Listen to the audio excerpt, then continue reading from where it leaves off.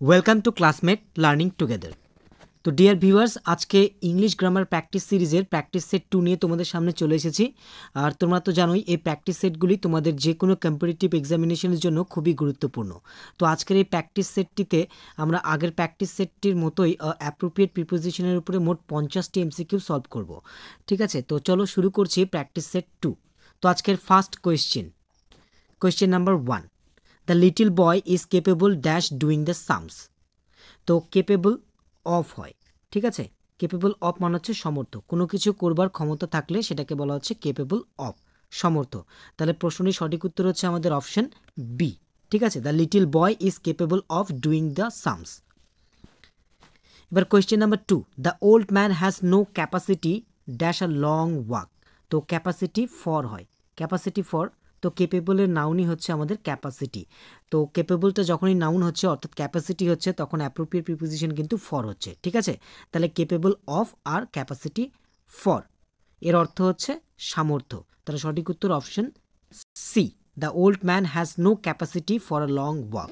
তাহলে এই দুটি কোয়েশ্চেন্স থেকে আমরা জানতে পারলাম যে কেপেবল অফ হয় যার অর্থ সমর্থ, আর ক্যাপাসিটি ফর অর্থাৎ যার অর্থ হচ্ছে সামর্থ্য, ঠিক আছে। The little boy is capable of doing the sums are the old man has no capacity for a long walk.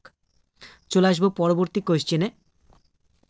Question number 3, the class teacher certified dash his character. তো certify two হয়, certified two মানে হচ্ছে প্রশংসা করা। তাহলে সঠিক উত্তর option C, the class teacher certified to his character. এবার question number 4, there is no charge dash my brother. তো চার্জ এই ওয়ার্ডটা এখানে নাউন হিসেবে ইউজ হয়েছে। তো চার্জের অর্থ যদি এখানে অভিযোগ হয় তাহলে সেই ক্ষেত্রে কিন্তু চার্জের পর অ্যাপ্রোপ্রিয়েট প্রিপোজিশন এগেনস্ট ইউজ হয়, ঠিক আছে। তাহলে এখানে অভিযোগ বোঝাচ্ছে, সেই জন্য এখানে সঠিক উত্তর হচ্ছে আমাদের option B, there is no charge against my brother. এবার question number 5, mister Roy took the charge dash maintaining the rules. তো চার্জ, এখানে চার্জটা এখানে নাউন হিসেবে ইউজ হয়েছে। তো এখানে চার্জ এই শব্দটির অর্থ কিন্তু হচ্ছে অ্যাকচুয়ালি দায়িত্ব, ঠিক আছে। দায়িত্ব বোঝালে কিন্তু চার্জ অফ হয়। তাহলে সঠিক উত্তর option D, mister Roy took the charge of maintaining the rules. তাহলে এমসিকিউ 4 আর 5 এই দুটো করে কিন্তু আমরা আরও একটা রুল সম্পর্কে জানলাম যে যখন অভিযোগ বোঝায় তখন কিন্তু চার্জ এগেনস্ট হয়, ঠিক আছে। There is no charge against my brother. আর দায়িত্ব বোঝালে কিন্তু সেই ক্ষেত্রে হয় charge of, mister Roy took the charge of maintaining the rules. এবার question number 6, the company compensated him dash money. Compensate মানে হচ্ছে ক্ষতিপূরণ দেওয়া। তো কি দিয়ে ক্ষতিপূরণ দেওয়া হয়েছে সেটা বোঝাতে কিন্তু কম্পেনসেট উইথ হয়, ঠিক আছে।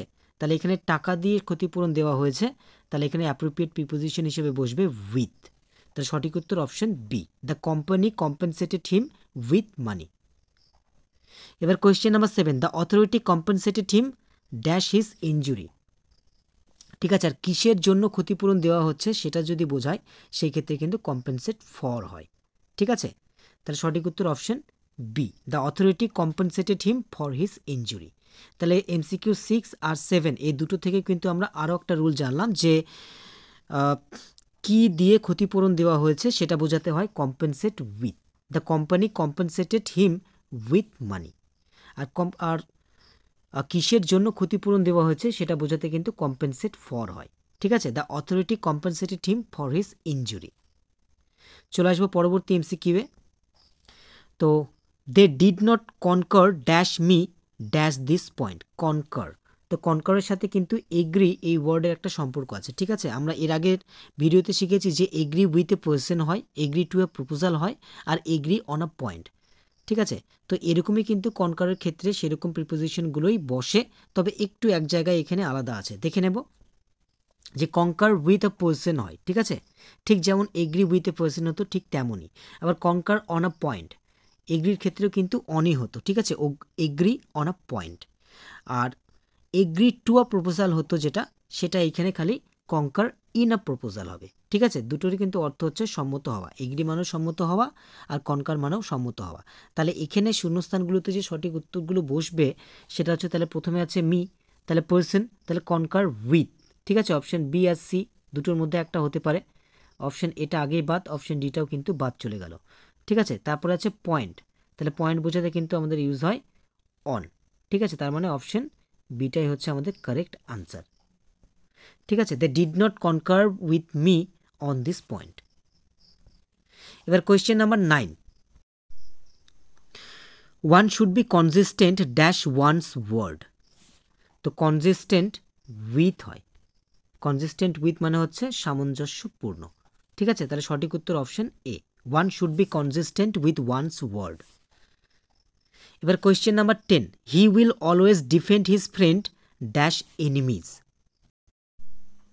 তো এখানে অ্যাকচুয়ালি ডিফেন্ডের পর দুটো প্রিপোজিশন ভিন্ন ভিন্ন জায়গায় ইউজ হতে পারে, দেখে নেব কোথায় কীরকমভাবে ইউজ হয়। তো প্রথমে ডিফেন্ড ফ্রম আ পার্সন হয়, ঠিক আছে, তারপর ডিফেন্ড এগেনস্ট অ্যান অ্যাটাক। তো পার্সন থেকে যদি বাঁচানো বোঝায় সেই ক্ষেত্রে কিন্তু আমাদের ইউজ হবে ফ্রম। ঠিক আছে, আর অ্যাটাকের হাত থেকে যদি বাঁচানো বোঝায় বা রক্ষা করা বোঝায় তাহলে সেটার ক্ষেত্রে কিন্তু ইউজ হবে ডিফেন্ড এগেনস্ট। এখানে এনিমিজ অর্থাৎ পার্সন বোঝাচ্ছে, তাহলে সেই ক্ষেত্রে কিন্তু এখানে ইউজ হবে ফ্রম। তাহলে সঠিক উত্তর অপশন বি। ঠিক আছে, he will always defend his friend from enemies. এবার question number 11, the officer defended his army dash the অ্যাট্যাকস। একটু আগে আমরা জানলাম যে ডিফেন্ড ফ্রম আ পার্সন হয় আর ডিফেন্ড এগেনস্ট অ্যান অ্যাটাক হয়, তাহলে এখানে কিন্তু অ্যাটাকের কথাই বলা হচ্ছে। ঠিক আছে, তাহলে ডিফেন্ড এগেনস্ট হবে, option C is the right answer of the question. The officer defended his army against the অ্যাট্যাকস। এবার question number 12, there is deficiency dash drinking water. তো ডেফিসিয়েন্সি অফ হয়, ডেফিসিয়েন্সি অফ মানে হচ্ছে অভাব, তো সঠিক উত্তর option C, there is deficiency of drinking water. এবার question number 13, the word is ডেরাইভড dash Latin. তো ডেরাইভ ফ্রম হয়, ঠিক আছে, এর মানে হচ্ছে প্রাপ্ত বা গৃহীত, তাহলে সঠিক উত্তর option D, the word is ডেরাইভড from Latin. এবার question number 14, the sun was ডেপ্রিভড dash his father's property. সহজ একটা এমসিকিউ। তো ডেপ্রিভ অফ হয়, ডেপ্রিভ অফ মানে বঞ্চিত হওয়া বা বঞ্চিত করা, তার সঠিক উত্তর option C, the sun was ডেপ্রিভড of his father's property. এবার question number 15, she has no desire dash fame. তো ডিজায়ার ফর হয়, ঠিক আছে, তাহলে সঠিক উত্তর হচ্ছে আমাদের option D, she has no desire for ফেম। আবার ডিজায়ারটা নাউন, তো এর যখন অ্যাডজেক্টিভ হবে ডিজায়ারাস, তো ডিজায়ারাস অফ হয় সেই ক্ষেত্রে কিন্তু, ঠিক আছে, মনে রাখতে হবে। এবার question number 16, this differs dash that in quality. তো ডিফার্স, তো ডিফার যদি বস্তুর সাথে পার্থক্য বোঝায় তাহলে সেই ক্ষেত্রে কিন্তু ডিফার ফ্রম ইউজ হয়, তাহলে সঠিক উত্তর option D, this differs from that in quality. এবার question number 17, your father differs dash you on this matter. এবার ব্যক্তিতে যদি পার্থক্য বোঝায় সেই ক্ষেত্রে কিন্তু ইউজ হয় উইথ। বেশিরভাগ ক্ষেত্রেই অ্যাপ্রোপ্রিয়েট প্রিপোজিশনের বেলায় ব্যক্তির সাথে কিন্তু উইথটা ইউজ হয়, ঠিক আছে। একই রকমভাবে ডিফারের ক্ষেত্রে যদি ব্যক্তিগত পার্থক্য বোঝায় মানে ব্যক্তিদের মধ্যে যদি পার্থক্য বোঝায় তাহলে সেক্ষেত্রে কিন্তু উইথ হবে, ঠিক আছে। এখানে বাবা এবং ইউ বলতে এখানে সানের কথাই বলছে, দুজনের মধ্যে কিন্তু মতামতের পার্থক্য বোঝাতে, ঠিক আছে। যেহেতু এখানে ইউ আছে পার্সন, সেই জন্য কিন্তু এখানে ইউজ হবে উইথ, অপশন এ, ঠিক আছে। Your father differs with you on this matter. এবার question number 18, water is different dash blood. খুবই সহজ, আমরা জানি ডিফারেন্ট ফ্রম হয়, তাহলে option C, water is different from blood. তাহলে এই এমসিকিউ 16, 17 আর 18 থেকেও আমরা একটা রুল জানলাম যে ডিফার ফ্রম সামথিং হয়, ঠিক আছে, this differs from that in quality. তারপর ডিফার উইথ আ পার্সন হয়, ঠিক আছে, your father differs with you on this matter. R different from, water is different from blood. এবার কোয়েশ্চেন নাম্বার 19, হি ওয়াজ disappointed dash his failure. তো disappoint of হয়, disappoint of মানে হচ্ছে নিরাশ হওয়া, তার সঠিক উত্তর হচ্ছে আমাদের option C, he was disappointed with his failure. এবার question number 20, they disregard dash me on this issue. তো এগ্রি আর ডিসএগ্রি একই রকমের হয়, এগ্রি উইথ এ পার্সন হয়, তো সেরকমভাবে কিন্তু ডিসএগ্রি উইথ এ পার্সন হয়, ঠিক আছে। এখানে মি পার্সন বোঝাচ্ছে, তাহলে এখানে ইউজ হবে with, option A. They disregard with me on this issue. এবার question number 21, corruption is a disgrace dash the society.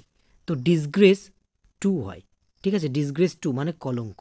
তাহলে সঠিক উত্তর option C, corruption is a disgrace to the society. তো এখানে একটা কথা বলে রাখি যে অ্যাপ্রোপ্রিয়েট প্রিপোজিশনগুলো সলভ করবার কিন্তু একটাই উপায় আছে, আর সেটা হচ্ছে এগুলোকে কিন্তু মুখস্থ করতে হবে, ঠিক আছে, বারবার পড়তে হবে এবং মুখস্থ করতে হবে, এবং তার সাথে সাথে প্র্যাকটিসগুলোকে কিন্তু কন্টিনিউ করতে হবে। বোঝা গেল? চলে আসবো পরবর্তী এমসিকিউয়ে। Question number 22, he has a dislike dash his brother.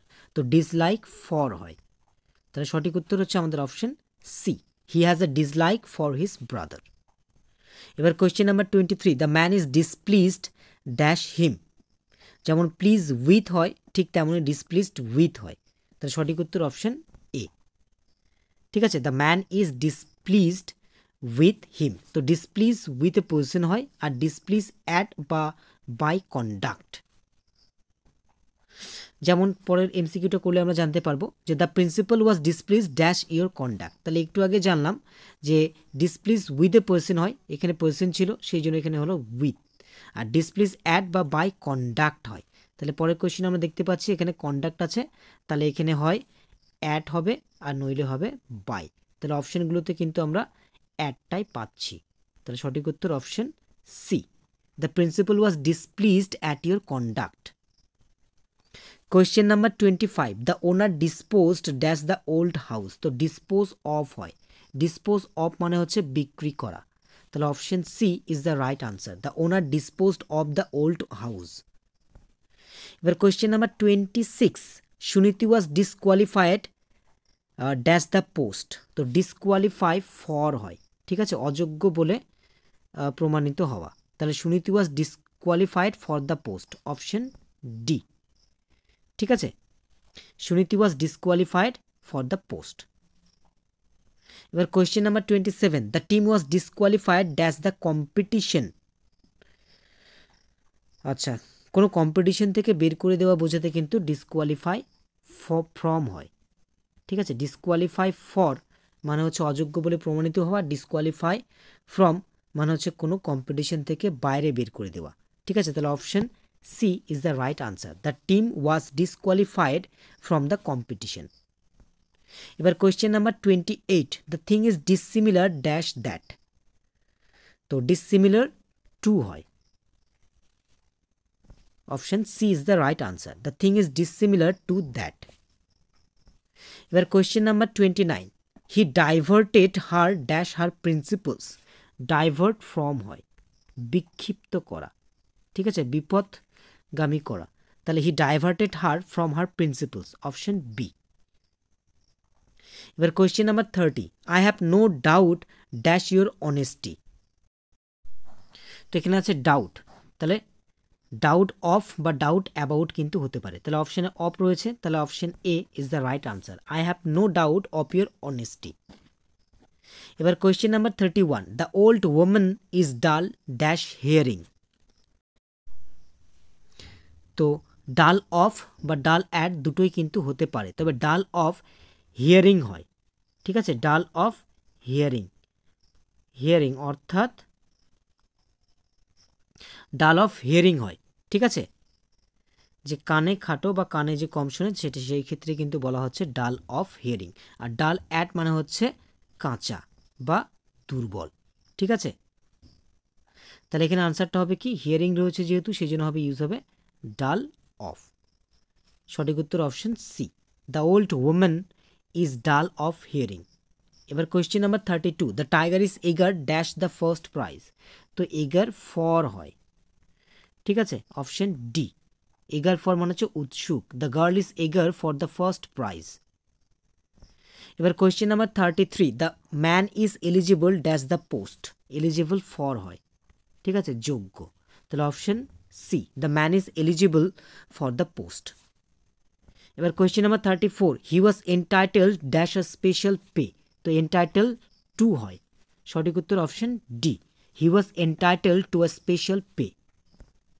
এবার question number 35, the father could not entrust his son dash his purse. তাহলে এন্ট্রাস্ট উইথ হয়, ঠিক আছে? তাহলে সঠিক উত্তর option B. The father could not entrust his son with his purse. Entrust with মানে হচ্ছে বিশ্বাস করা। এবার question number 36, she is এনভায়াস dash my success. তো এনভায়াস অফ হয়, তো সঠিক উত্তর অপশন বি। এনভায়াস অফ মানে হচ্ছে ঈর্ষান্বিত। She is এনভায়াস of my success. তবে মনে রাখতে হবে যে এনভি অ্যাট হয়, ঠিক আছে? চলে আসবো পরবর্তী এমসিকিউয়ে। 37, mister Sen and his Nephew R equal dash rank. তো ইকুয়ালের ক্ষেত্রেও দুটো অ্যাপ্রোপ্রিয়েট প্রিপোজিশন ইউজ হতে পারে, দেখে নেব। তো ইকুয়াল ইন র্যাঙ্ক হয় আর ইকুয়াল উইথ এ পার্সন। তো এখানে র্যাঙ্কের কথা বলেছে, তাহলে এখানে ইউজ হবে কিন্তু অ্যাকচুয়ালি আমাদের ইন। তাহলে option D is the right answer. Mister Sen and his Nephew R equal in rank. Question number 38, the robbers escaped dash the hotel. তো এসকেপ ফ্রম হয়, option C is the right answer. The robbers escaped from the hotel. এবার question number 39, হি excels dash music. তো Excel in হয়, Excel in মানে শ্রেষ্ঠ হওয়া। তাহলে সঠিক উত্তর option D, he excels in music.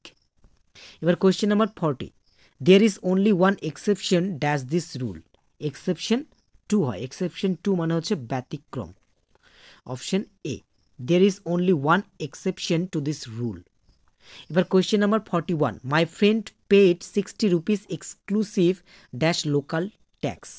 তো ইনক্লুসিভ অফ হয় আবার এক্সক্লুসিভ অফ হয়, দুটোর ক্ষেত্রে কিন্তু অ্যাপ্রোপ্রিয়েট প্রিপোজিশন হিসেবে অফ ইউজ হয়। তাহলে সঠিক উত্তর option A, my friend paid 60 rupees exclusive of local tax. Exclusive of মানে হচ্ছে ছাড়া বা ব্যতীত। এবার question number 42, this type of behaviour is not expected dash you. তাহলে এক্সপেক্টের সাথে কিন্তু দুটো অ্যাপ্রোপ্রিয়েট প্রিপোজিশন হতে পারে, একই অর্থে ফ্রমও হতে পারে আবার অফও হতে পারে। তো এখানে অপশানে কিন্তু অফ রয়েছে, তাহলে সেটাই হচ্ছে সঠিক উত্তর, অর্থাৎ সঠিক উত্তর হচ্ছে আমাদের option C, this type of behaviour is not expected of you. এখানে ফ্রমও কিন্তু বসতে পারতো। এবার question number 43, he has no faith dash the existence of god.